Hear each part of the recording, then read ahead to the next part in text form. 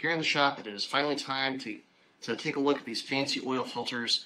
For this video, we're going to be cutting open the Cusco oil filter, JDM pink STI oil filter, GReddy oil filter, and the HKS oil filter. Yeah, we're gonna take a look at all of these, compare them to all the filters we've cut open in the past, see what differences we can find, compare and contrast, see what we can learn, and we're just gonna go from there. Without any further ado, let's dive into these guys. Let's cut them open and let's see what we can learn. You can see from the filter media, the color of the filter media, that the STI, the Cusco, and the HKS, they all look very much the same.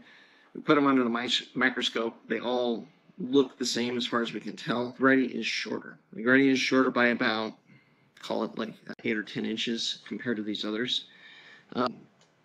When we put them under the microscope and look, so we can shine a light from the bottom, we can shine a light from the top. These all under the microscope look the same.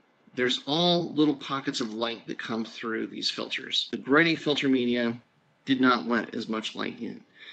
Looked at the Roger Clark filter media as well, and it also seemed to be kind of similar to GReddy in that it just doesn't let a lot of light through. The center section designs are a lot of similars, except for this HKS one. You can see the HKS one is very, very open. Roger Clark has a unique pattern, very dense amount of holes, very high number of holes. It's the most holes of any of these, which is just interesting. And then when we actually started to measure the pressure on the relief valve, that's where it got really